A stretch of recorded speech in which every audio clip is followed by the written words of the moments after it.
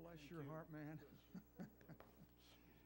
Oh, yeah, that's Bob and Sue. Sue, you from Glen Burnie? Sussex County. Sussex County. Woohoo! Yeah, I'm actually from Brooklyn Park, Bob, wherever you're at. Yeah, Brooklyn Park and Glen Burnie used to be. It's on the other side of the bridge, and so just trying to get this thing. Oh, there you go. Thanks, man. There you go. That's good. That'll work. And we came here in '87. We pastored Living Water Church, which is on the other Sussex County down there on Route 9. And I remember when we first came up here in '87, we had, went to Elam, and then we pastored in Wilmington, North Carolina for 8 years or so.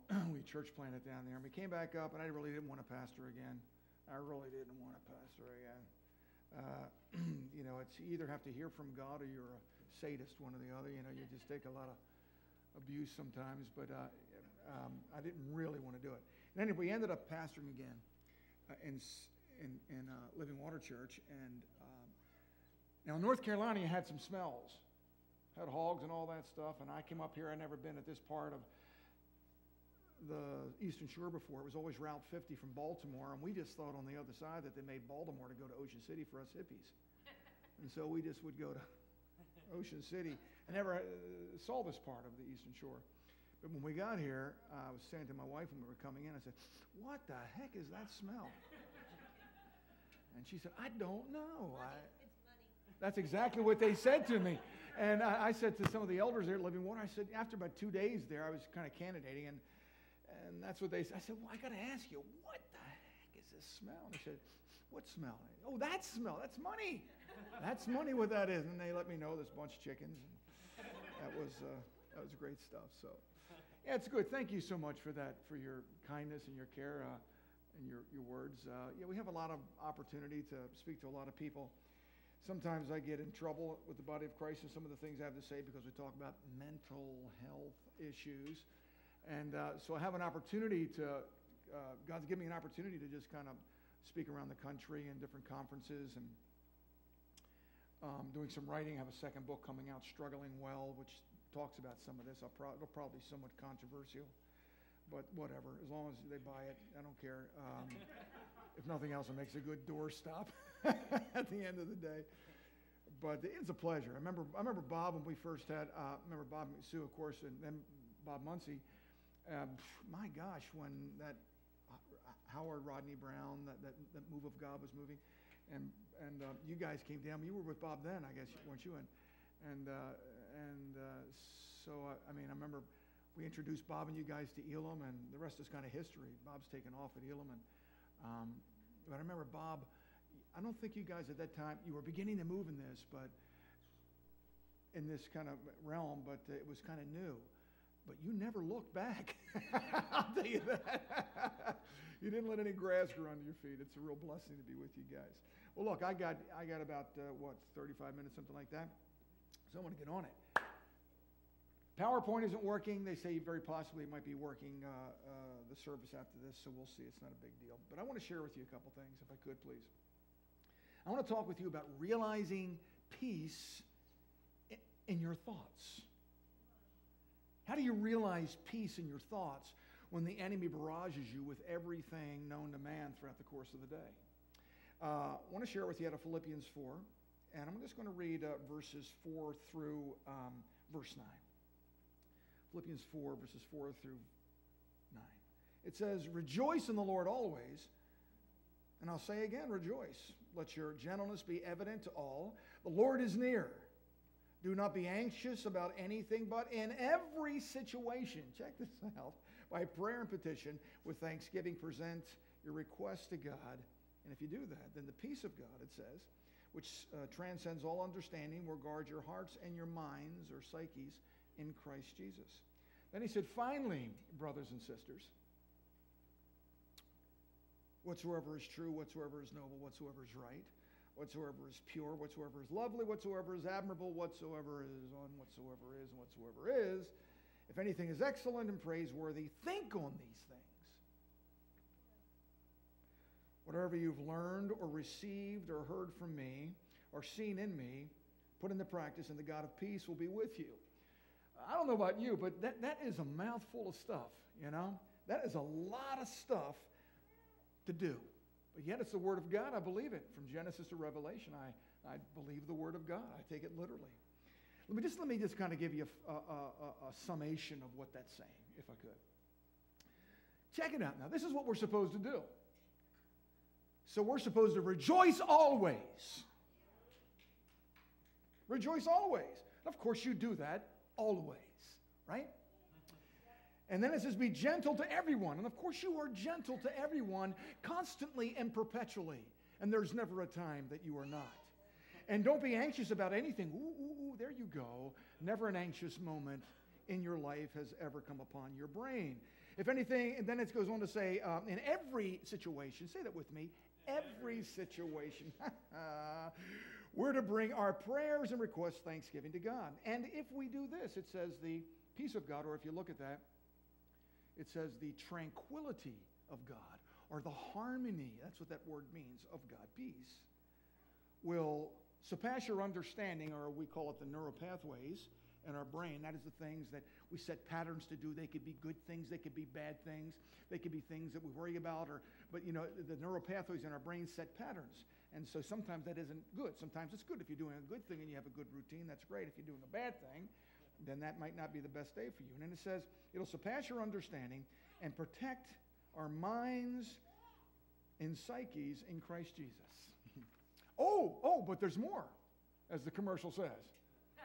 Oh, but there's more. No, we don't stop there. It goes on now. Everything that is true, and everything that is noble, and everything that is right, and everything that is pure and lovely and honorable, everything that is outstanding, everything that is praiseworthy, we're supposed to think on these things. Now, I don't know about you. I believe the Word of God, okay? I don't know about you, but that is one tall glass of water.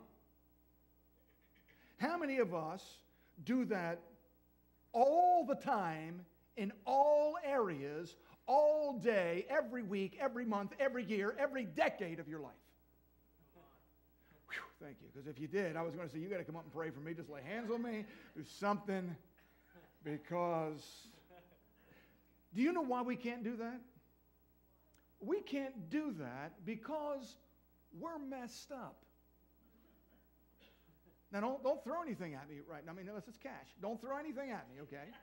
Not yet. Hold on before you start saying bad stuff about me. We're messed up. We're messed up as a result of the fall. All of us are messed up by virtue of what Adam did. Bad stuff has happened. Whatever went on in the garden, all the glorious stuff, we're not, what is that? You're not in Kansas anymore,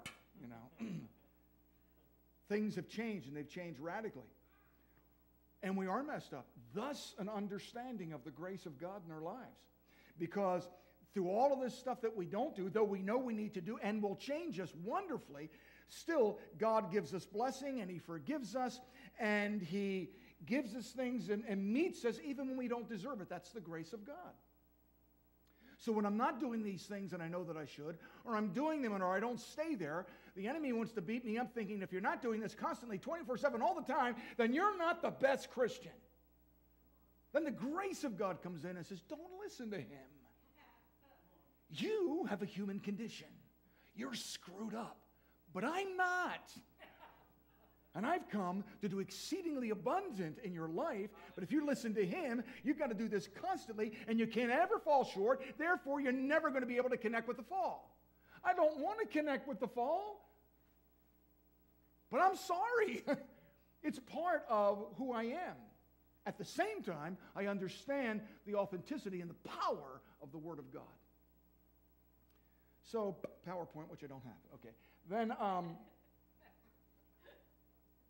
Then look at this. Here's where it all started. It's not your fault. It's not my fault. But yet we have responsibility. It started in Genesis chapter 3, verse 7, where it says, then the eyes of both of them being Adam and Eve, were open, and they realized that they were naked. Now, nakedness was not a sin. Man, of course, has perverted that, and we've got all kinds of crazy stuff, but it wasn't a sin then. But as soon as their eyes were open, they went, oh, this is really bad. We got to cover ourselves up. And man hasn't stopped trying to cover himself up from that time to this time. The fall began that moment, and it has not stopped. And it won't stop in our lives until we close our eyes in death and we're with Jesus. Or he comes back, or whatever he chooses to do first. So when that happened, you have to understand, when that happened, all God thinking, all God acting, all God living, and all God reasoning went right out the window. And with that went peace and joy. The enemy robbed us of those things. And it affects us. So if the fall messed us up, and it did, and Philippians tells us that we're supposed to act, and we're supposed to live, and we're supposed to think the way that Paul says that we should, then how is it that we do life without feeling guilty about how we act and live and think? Now, so this will get better. You might be going, Fred, are you the Grim Reaper? I mean, what are you bringing to us here? It's a lot of heavy stuff. Just stay with me.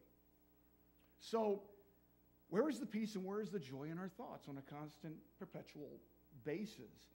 How is it that we, each and every one of us, kind of navigate through or around the difficulties, around the challenges, around the sorrows, and even around the tragedies of life?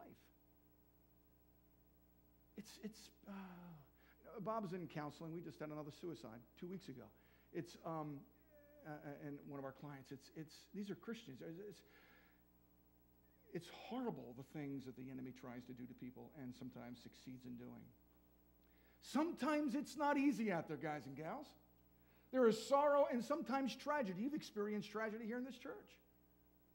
Sometimes it isn't always roses. But somehow through it all, there is God. And there is hope. But if I don't acknowledge that this stuff happens and the enemy tries to rob me